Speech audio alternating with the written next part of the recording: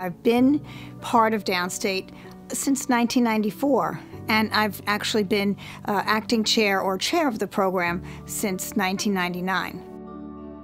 When I started here, we were offering a bachelor's degree in physical therapy, a BS degree.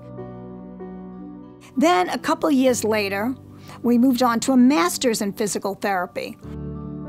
By 2009, we graduated our first class of Doctor of Physical Therapy students. And that has been a very exciting thing for me to see this great change that's taking place in my profession.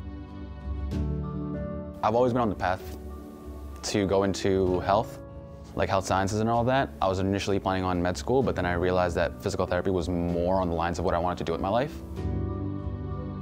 My classmates, honestly, they make the entire scenario like worth it. They make the whole situation really worth it. Like sometimes you might not have a good day, but they're here and they make it better. 66% of the class is Black, Latino, and Asian. The remaining 33% is white.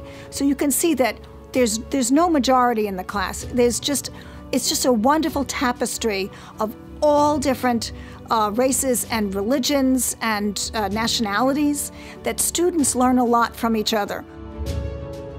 I applied here because it was mainly the affordability, the diversity that I was looking for. Along with that, I realized that you also didn't need a bachelor's. I had one, but the benefit of that is that the first year that we have is more affordable than other Doctor of Physical Therapy programs elsewhere. If you look at our National American Physical Therapy Association meetings, we don't look as diverse as we ought to. But here at Downstate, you know, we're doing much better.